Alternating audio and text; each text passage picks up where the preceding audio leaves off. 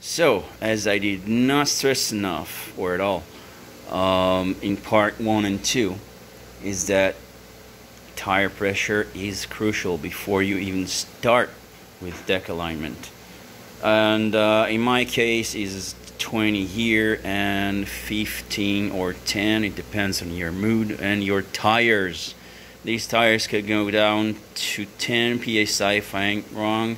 But these tires do like higher pressure above 15 psi, like between 15 and 20, depends on your terrain and the quality of your lawn. For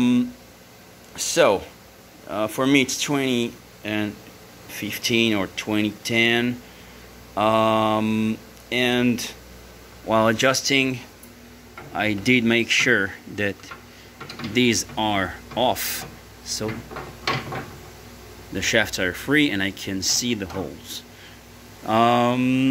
So it's 3, 3, 3 and 3 exactly. That's good enough for me.